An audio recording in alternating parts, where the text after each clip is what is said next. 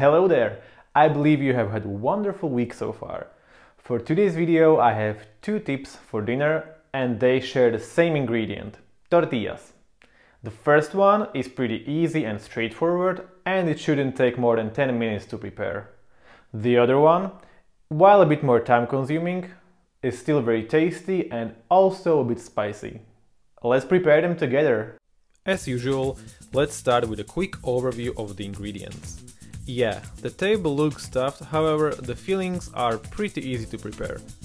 There are a lot of vegetables, proteins and also seasonings. As a result, each of the wraps is rich in flavor and also in macros.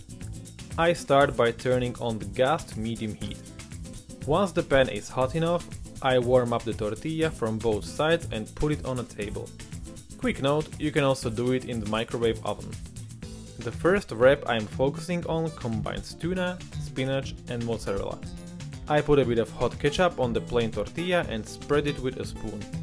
Next, I put the chunks of tuna on the tortilla, approximately to its half so I can fold it later on.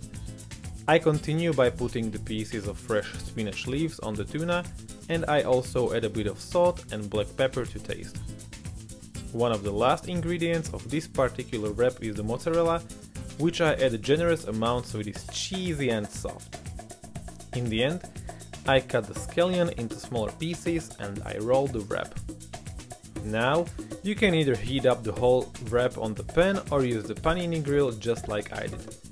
I put it on the preheated grill, close it and let it grill for a couple of minutes. The small recommendation here is to press the top of the grill sparingly. Great, a couple of minutes have passed and the meal is ready. I move the wrap from the panini grill onto the table and cut it in half. Look at all the beautiful golden brownish colors of the grilled wrap. Oh, and let's not forget about the cheese. So delicious and so yummy. Cool, we are done with the first one, so let's move to the next wrap. As with almost every salty meal, I start by peeling the small onion and the 2 garlic cloves. I chop the onion into small cubes and put them into a bowl. I add the ground beef meat to the bowl and finish this part by grating the garlic cloves. Next, I add the salt, black pepper and paprika and mix them with a fork so that all the flavors are spread across the whole mixture. As I mentioned in the beginning, one of the recipes will be spicy.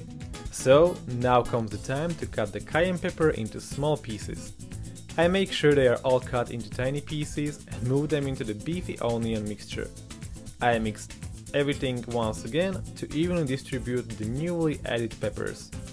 As one of the last ingredients, I chop the fresh parsley and add it to the meat. Yeah, you have guessed it right, I give it one more stir. The core of the wrap is now fully prepared, so I turn on the gas to medium heat, put the pan on top of it and add a bit of olive oil. I swirl it several times to distribute the oil across every part of the pan. Once the oil is hot enough, I add the meat to it. You can try the temperature of the oil by putting a tiny piece of the meat in the pan. In the beginning, I stir it roughly using a wooden spoon to make sure every bigger chunk of the meat has turned into small piece. Once the meat is roasted, you know the first phase is done when it turns from red color into a brownish one, I decrease the heat and let it continue the frying. The meat will release some water, which will all vapor as the pan frying continues. Now, let's enjoy a bit of ASMR frying for a few seconds.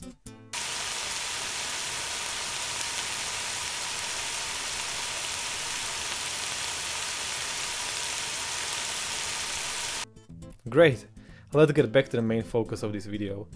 After several times when the meat is done, I turn off the heat and move the prepared filling into a separate plate. Then I put the plate aside and focus on the next part. Did I mention that there will be 2 tips? Well, there is one more as I have decided during the video to alter the course and make a separate one.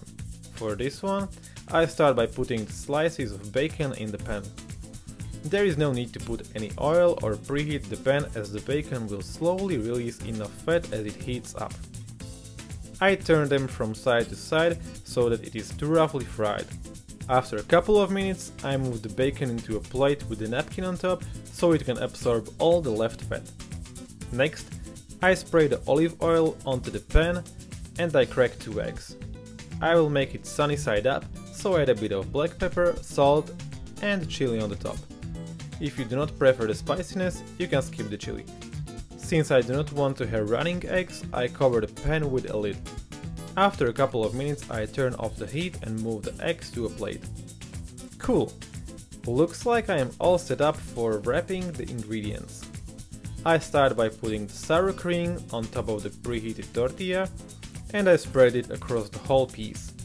Next, I add a few fresh spinach leaves to the sour cream and continue by adding 2 pieces of sunny side up eggs. As I mentioned, these wraps are rich in proteins and flavor.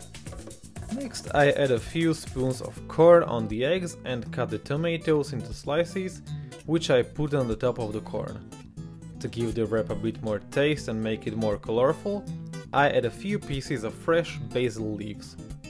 I follow up by adding the fried bacon slices on top of all ingredients and I add the chopped scallions. Now I just put on grated mozzarella and I fold the wrap into a roll. Cool!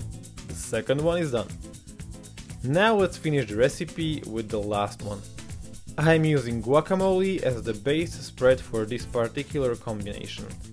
You can check my other video by clicking the small banner on the top right corner to learn how to make guacamole at your own home.